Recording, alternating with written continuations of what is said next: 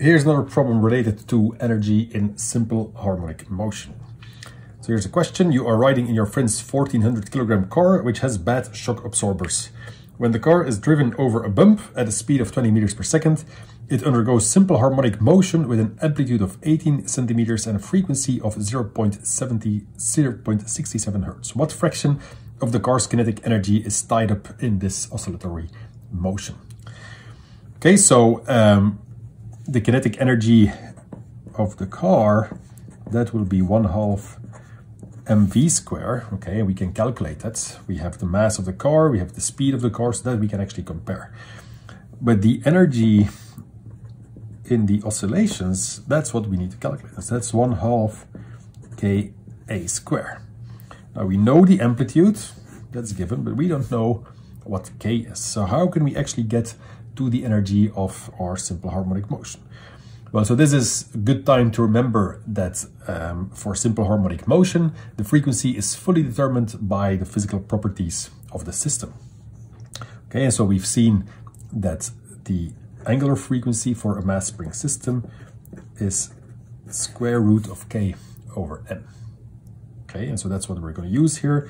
So from that, if we square both sides, we find that K equals M omega squared. The mass we know. We don't know the angular frequency, but we do know the regular frequency, and of course the two are related. This is M times 2 pi F square. Okay, or we can replace K by 4 pi square M F square. Okay, and so that means that our energy in our simple harmonic motion of the car is 1/2. Now we plug in this K, so 4 pi squared times M times F square times A square. That's our total energy. And so the ratio of the two is then going to be 1/2 4 pi square M F square A square divided by 1/2 mv square. So the 1/2 drops out, the mass drops out, so you're left with 4 pi square times F square times A square divided by V square.